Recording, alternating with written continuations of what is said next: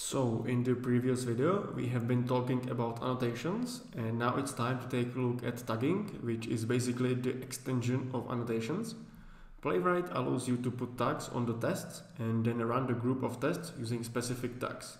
So in this video I'm going to teach you how to put tags on the tests and how to execute the tests using specific tags.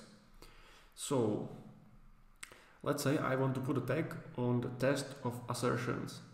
So how to do it? Very simple.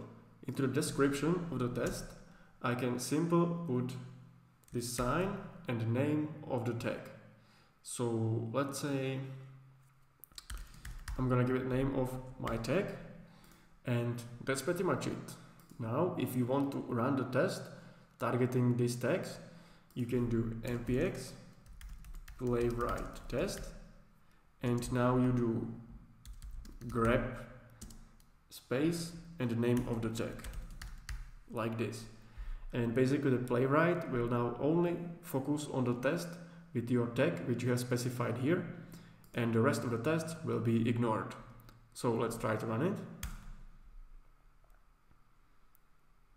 And as you can see, the playwright has selected only this one test, which is assertions, and run it.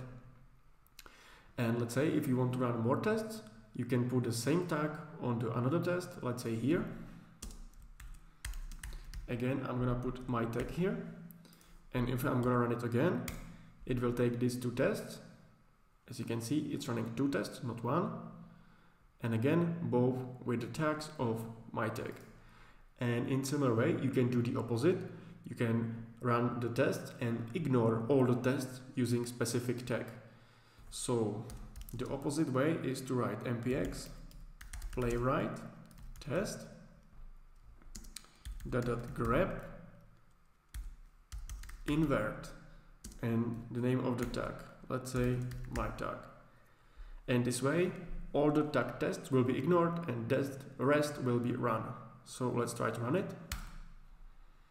As you can see, we are now running 3 tests,